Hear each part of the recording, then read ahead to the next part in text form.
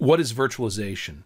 That's a great question, given that we use virtualization every day when we access the cloud and cloud services.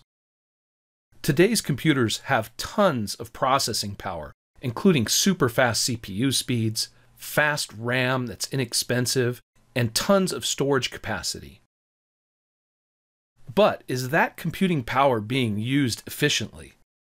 Unfortunately, the answer is no when the hardware and processing power is underutilized and the electricity is wasted. Virtualization helps solve the problem of underutilized resources by creating a virtualization layer between the hardware components and the user. This enables the creation of virtual machines, which are virtual computers that can run in multiple on a single set of hardware.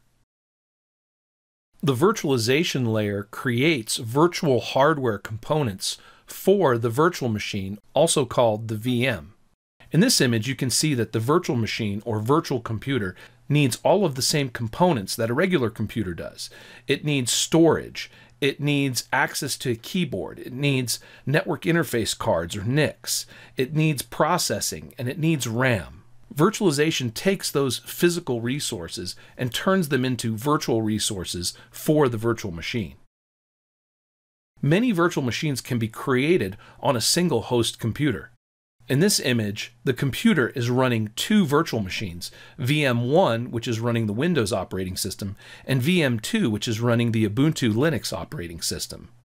These virtual machines are on top of the virtualization layer being managed by VMware Workstation. There are lots of benefits to virtualization.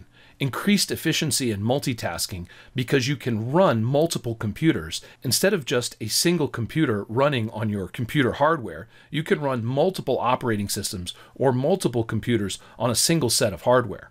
It also increases manageability, or the ability to move, copy, and isolate virtual machines. Sustainability, with increased energy savings by using less computer hardware and therefore less electricity. Increased availability with the ability to snapshot virtual machines, clone virtual machines, and run redundant virtual machines.